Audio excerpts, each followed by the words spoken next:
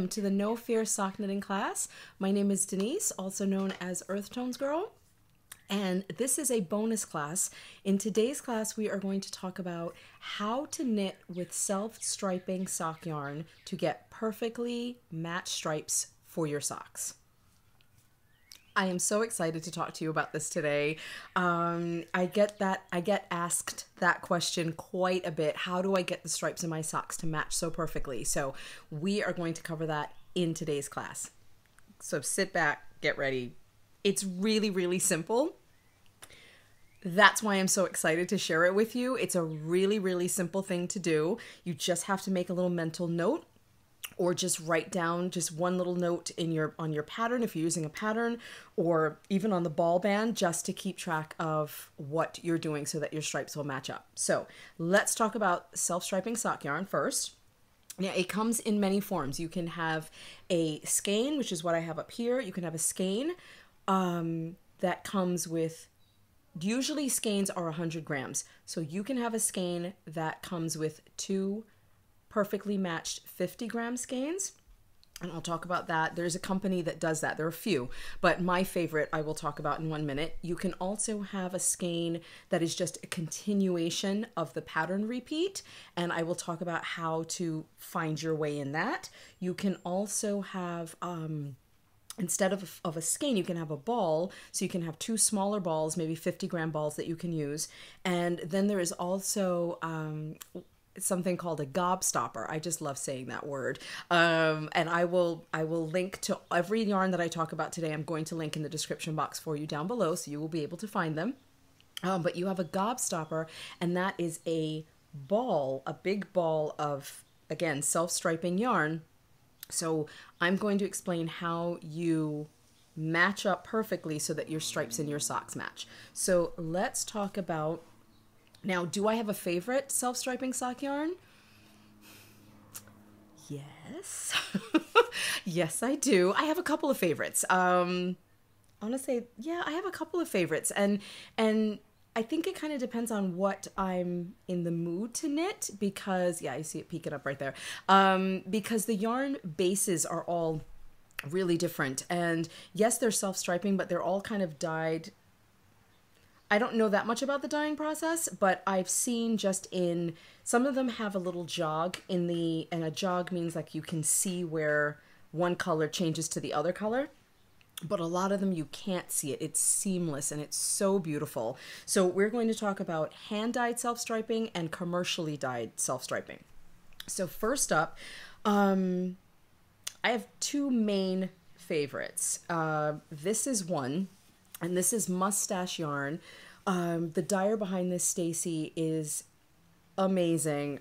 It is one of my favorites because the striping, the repeats of the color, and she can do, I mean, you can have a repeat in a color that's 4 stripes, so you get 4 stripes of color, and those stripes can be different, can be varying widths. So you can have one stripe be 7 rounds, or it can be 8 rounds, it can be 4 rounds, it can be as much as 10 rounds. It's really up to the dyer. The average, I think, for this one may be, I don't know, it kind of varies really from colorway to colorway, but I think on the average she's about 6 to 8 rounds per color in her stripes. And she usually has very long pattern repeats, so you can get anywhere from maybe 8 different colors, and I've also seen her do as many as like 15 to 20. I mean, it's just amazing.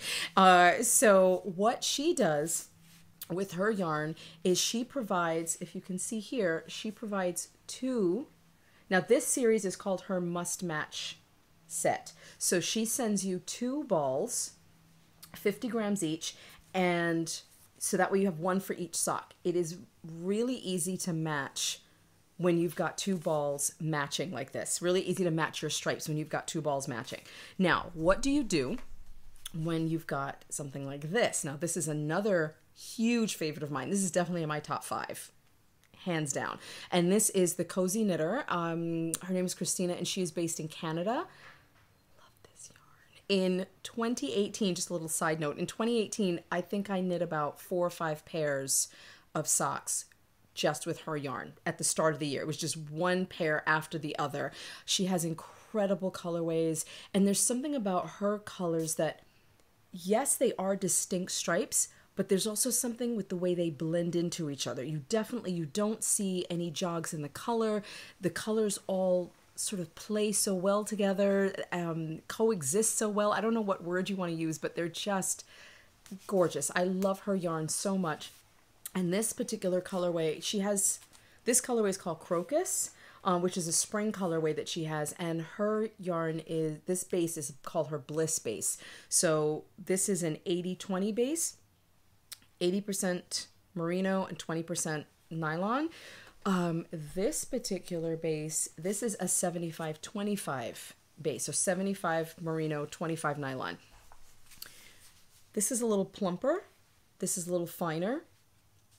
I love them both. It just depends on what colors. I mainly go for these yarns based on their color, not even so much for the percentages in the yarn. Does that make sense? So those are hand dyed. So here is another hand dyed that is another top 5 for me is Scrumptious Purl. And this is a gobstopper, you guys. Look at that. This is a hand wound ball. Oh my gosh. Can we just look at the beauty of this for a moment? This particular colorway, because I know you're sitting there saying, oh my God, what is that colorway? Is called Peachy Punch. And this is her Stripe Me Up sock set. So this is her Stripe Me Up sock yarn. And this is an 80-20 also. Now, what would you do with something like this or something like this, where you only have, now this is just a mini for contrasting cuffs, heels, and toes, but what do you do when you've got these? Talk about that too. Now, you also have commercially dyed sock yarn, and this is a very, very popular one by Knit Picks called Felici. Again, I will link to everything down below. This is called Felici. The stripes on this, as you can see, just from looking at this, the stripes on this are a little bit wider. Love this yarn too. There's something about it. This blend is also a 75-25. The bases are also different because this yarn does not feel like this, even though this is also a 75-25. I highly, strongly recommend as much yarn as you can play with and you have an opportunity to play with, play around and enjoy, because the yarns feel so different. The socks that they produce are just amazing. There's something about Felici that is just butter soft. If you ask anyone that has ever knit with this yarn, it is really amazing. So this is a commercially dyed yarn. Now, one thing, if I had anything negative to say, and it's not negative, that's the wrong word, but maybe a critique, is that it's a little easier to see the change in color with this particular yarn. Does it bother me? Absolutely not. Sometimes it just aesthetically, it actually looks really pretty because you almost get like a line of, oh dear, what is the word? I can't think of the word. If I think of it, I'll put it on the screen here for you. But, oh my gosh, what is the word? It's going to drive me crazy. Demarcation. Yes, that's it. It's a line of demarcation where you can see the difference in the color, and it's almost like a faded line. But I love it because it almost adds another stripe. So this is another option for you. And I think of my favorite commercially dyed yarn is Opal. This stuff, this is workhorse yarn, workhorse yarn, you guys. Is it the softest? Not necessarily. Does it have some of the most incredible colorways I've ever seen? Yes. But this does not stripe the way something like this stripes. It's not distinct striping. This almost looks, let me see if I can show you. This looks this has more of a Fair Isle color work look to it. That's it. It looks like color work in a sock without all of the work of the color work. So you can dazzle all of your friends by using this yarn and they'll think you're an absolute genius. So we have this yarn where you'll get a block of one color, see the green, and you can see like right in here, and then you'll see in here, this is going to create an actual pattern in the yarn. So again, I really don't think you can see from the ball band, but you get stripes, then you'll get what looks like 2 or 3 colors and then a change, and then 2 colors, 3 colors, 2 colors, 3 colors, and it's just the way that it is dyed. This is commercially dyed. Again, a complete mystery how this is done, but it's absolutely beautiful. Opal, commercially dyed yarn tends to be a little less expensive than hand-dyed yarn, both are amazing. It's within your budget. It depends on what you can afford to purchase. So yeah, that said, so let's get down to showing you what I do. Now, I did another class, 2 at a time socks. That is class No Fear Sock Knitting class number 7, knitting socks 2 at a time. In that class, I cover how to divide the ball into, how to divide one ball into 2. That is what you would have to do with this. Do you have to rewind this? No, definitely not. Would you want to rewind this? No, because it's just so beautiful to knit this way. When you are knitting with a single, the best thing for you to do, now a single means you only have one ball. Once you wind this up, you only have one ball to work with. What I usually do in a case like that is I will measure off exactly how much yarn, and I will hold the tip in my finger, the tip of the yarn, and I will go to my elbow or to my shoulder. It really doesn't matter. Usually if I go to my shoulder, that for me is enough for 64 stitches to cast on. 9.99 times out of 10, that is all I need. I might need a click more, no problem. So what you want to do then, if you're working with a single ball or single cake, what you want to do is just measure out your yarn, put a little slip knot in, or just mark your spot and cast on from there. Remember what you've done, remember exactly how you measured it off, and then you are going to do that for the second ball. For something like this, I'm actually going to put this on the winder right now and give you a little bit more of a specific tutorial on how I use yarn like this. So be right back. Okay guys, so I wanted you to see what this looks like when I open it up. Oh, and I didn't mention before, again, it's mustache yarn, and this particular colorway is I Am Fearless. Love this colorway. So I will take my ball band off, and when you open this up, okay, you've got all of this absolute beautiful gorgeousness, and what you will see here is you have 2 perfectly matched skeins. Look at that. There we go, ready to go. Now, I will put these on my ball winder one at a time. Sorry, my children are yelling in the background there.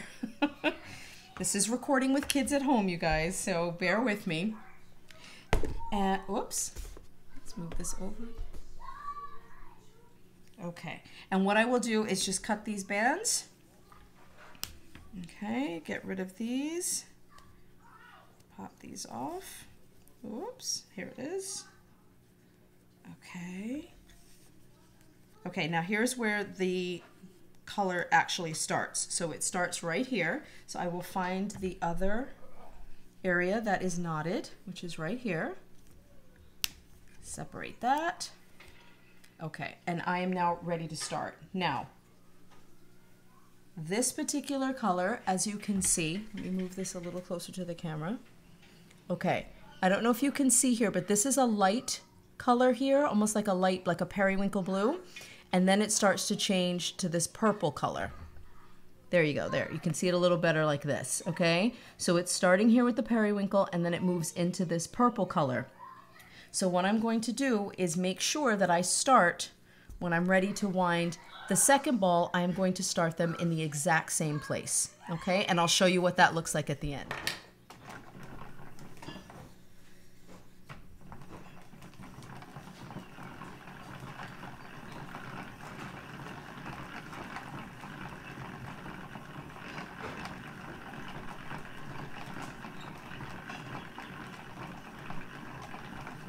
This is just a side note, you guys. When I wind my cakes, I always wind them twice.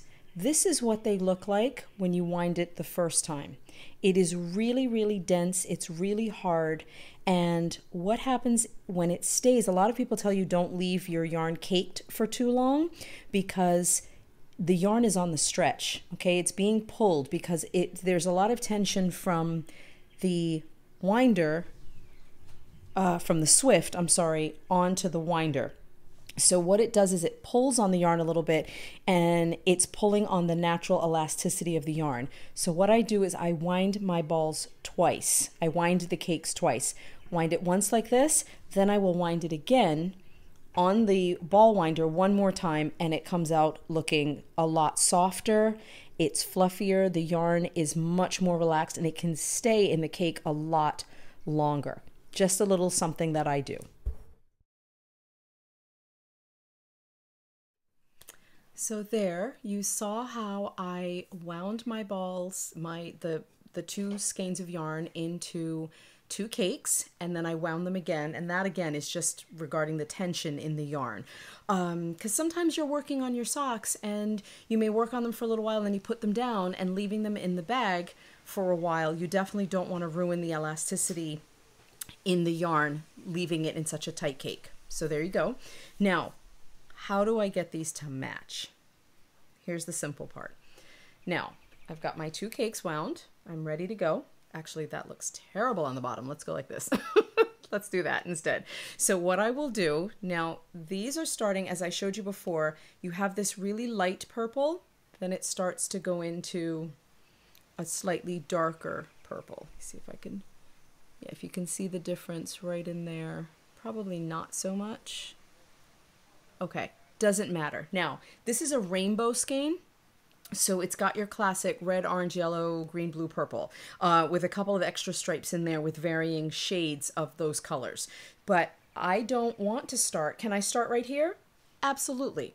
For me, I don't want to start there. I want it to look like a true rainbow in my sock. So I am just going to wind this, just pull this off, and then voila. Here's where it changes to the new color right here. That's where the line of that demarcation, and it's not a distinct line in this yarn, it's just how beautifully dyed it is. But here's where the change happens. So what I will do at this point, right at the change, I'm not even going to bother with measuring in this case, because I have a distinct point where I'm going to start, okay? What I'm going to do here is do the same thing with the other skein. So I'm going to take this end. Here's the other end. So I'm just going to hold on to that. Here's the other end, and I'm going to do the same thing. Just pull this off till I get to the red. There is my line. And I'm going to try to match these up as best I can. Honestly, right there. Can you guys see that? Right there, right at that intersection is where I'm going to put my slip knot. Now, actually, no, I'm sorry. I apologize. From here, because if I put my slip knot there, I would get part of the stitches would be purple and the loop would be red. Definitely don't want to do that. So what I'm going to do from here now is measure off. So I apologize for that. I'm going to measure off from here. And I'm going to do, I'm holding this. I've got the two strands coming from the ball, and I'm holding this out to my shoulder. And I know that is about enough. Can you guys see my hands? That is enough for me to use for 64 stitches. Now, what do I do with all this extra?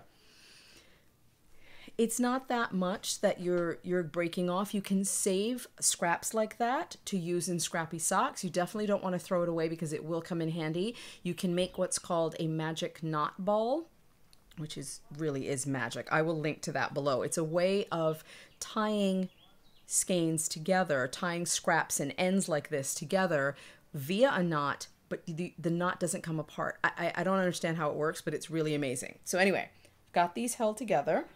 Okay, now I'm holding on to here. I can let go of this. Holding on right here. What I'm going to do is separate these two, and I'm going to make slip knots in the same spot. So I'm just making right here, just a simple slip knot. Okay, in one. Okay, hold on. Making a really simple slip knot. So there's one, and I'm not letting go. I'm going to do that in the same place. Now you may be off by, I don't know, a couple of centimeters, but then again, maybe not. Haven't moved my hands. found a spot and I made my little slip knot. Okay, I'm going to show you the slip knot again. So here we go. I am there. And that is where, right at that slip knot is where I'm going to put my needle. Now what I'm going to do is make the slip knot a little bigger in the skein that I'm not using right away. If you're doing these, oops, I've almost lost my skein right here. Here we go. Just need to pull that out. Okay, there we go. Haha, got it. Okay. Just going to give that a little extra pull just to make the loop a little bit bigger. Keeps turning on me. Okay. Got it. Okay, so I'm just gonna leave those loops in place. So now I'm going to wind this very gently so I don't pull on the knot. I'm going to wind that very gently. And that's where my slip knot is. Right there in the skein, right on the cake. And I'm gonna leave it there. If you're doing your socks one at a time, just leave it there. Okay, and then wind off, just wind the rest of it back on. Okay, and also don't break the excess that you're not going to use. Don't break that off until you're absolutely done with your cast on. Just in case, just leave it there. You definitely don't want such a long tail, so you can pop that off. Just cut that when you're done. And now with my other one, I'm going to find my slip knot. Here it is. This is what I'm going to put over my needle, and I'm going to start my knitting. That simple, guys. That is how I get my self-striping socks to match with putting the slip knot in the exact same place in both. If you're knitting them 2 at a time, you can refer to my other video. And if you're knitting them 2 at a time, then you don't have to worry about the other knot coming out. I've secured that knot a couple of times in there, and I'm just going to put this in my project bag. That knot is not going to come out, the slip knot. It's just going to stay in place until you're ready.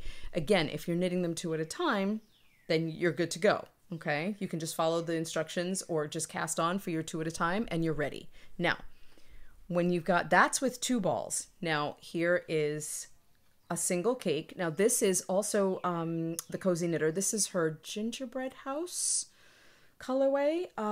It's a holiday colorway.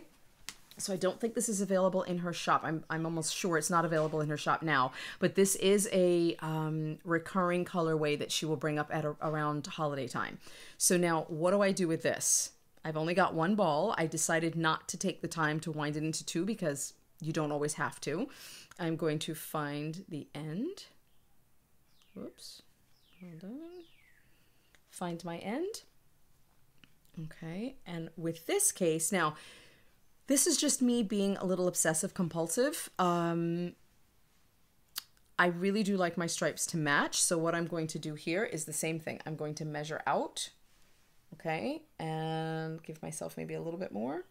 But I'm going to measure this, you guys. I'm going to actually measure this with a tape measure or ruler. I have a cutting mat here right next to me that actually has measurements on it. So I'm just going to measure this out. And let's say this is, I don't know, maybe 24 inches. I'm going to know I'm going to start when I'm ready to start the second sock. I'm going to start by measuring off 24 inches in the green stripe, put my slip knot in, and start knitting. That is really all you do. Super duper simple. Okay, that's all you have to do there when you have 1 ball. Now, when you have a gobstopper, which I have here, this is I realize I only ever made 1 sock out of this. So when you have a gobstopper, you're going to do the same thing. Exactly the same thing. You're going to measure off. Because I really love keeping it this way. It just looks really beautiful, whether you have it in a yarn bowl or you have it in a your yarn bag kind of turned down. It's just a little conversation piece. It's beautiful just to look at. So I personally would not rewind this into 2 balls. That's just my choice. But I'm going to do the same thing. I'm going to measure off how much. Now, if you see where I am in this skein, here's the green color, and the white is about to start right here. Now, you've got a couple of choices. You can start right at the join because you've got a long enough tail. You can start with your cast on right here. What will happen is the absolute edge of the cast on will be green and the loops on the needle will be white because I'm going to drape this over and do a long tail cast on like this. Okay, so this is going to be the bottom of the stripe. The white are going to be the loops. That's just another, again, it's aesthetics. It's just another little accent or little thing you can do with your socks. If you want a complete stripe, you're going to do the same thing. Start right at the change in the color, measure off your amount. You know this is it. Put your slip knot in, and I'll show you the slip knot again. You're just making a loop, just a little loop like this. You are going to let that hang, reach through, pull this through, and there is your slip knot. When you tighten it up, okay, and you pull on the tail, you can tighten or lengthen the knot. Okay, that is what you're going to put on your needle. You're ready to start.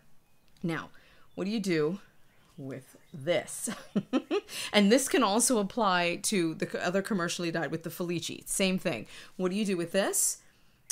This is a little bit more interesting. I'm going to pop the label off. Find the end, which is always very strategically buried. Okay, hang on. Let's see if we can find it. I'm gently pulling. How irritating. I don't see where it is, guys. Okay. You know what? I really don't want to take this whole thing apart, but I don't know why I can't find the end. It's usually tucked in. Okay, you don't need to see me fighting with a ball here. Maybe it's the white? No, okay, I can't find it. But anyway, same thing. What you have to do with something like this is just pay a little bit more attention. I try to start in a more solid color. So if that means that you, again, have to wind off a little bit to get to a more solid stripe in the yarn, to me, it's worth it if you want your socks to match. There is a beauty, though, to not having your stripes match. Some people like to knit, so they start with the rainbow. For example, in the other yarn, they'll start with the rainbow in the traditional red, orange, yellow from the top down. And then with the other one, they'll start with the purple stripe. That way they're going in the opposite direction. It's all aesthetics. It's whatever's pleasing to you. It's kind of irritating me right now that I cannot find the end of this. So I'm going to keep digging until I find it, because I don't know why I can't find it. Maybe it's this strand. No. And it's also wound, so it's kind of intersecting with each other here, and cannot find the end. Oh my goodness. It is a complete mystery. I'm tugging away here now. Now it's personal. Okay, I will make a note at the end whether I found the end of this, but that is definitely what you want to do. Here's an example too of just a more solid stripe. Just make a note of where you are starting in the ball. It's that simple. Let me check my notes. I think I told you everything I wanted to share. That is how you use self-striping yarn to create perfectly matched striping socks. I hope you found this little tutorial helpful.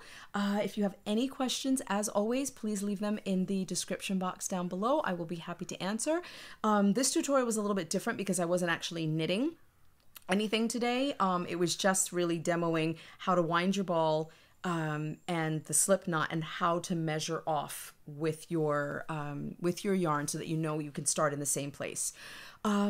Thank you so much for joining me today. Again, I hope you found this helpful. I will link to all of the yarn that I mentioned in the description box down below, and I will see you for the next class very soon. Thanks so much, everybody. Bye.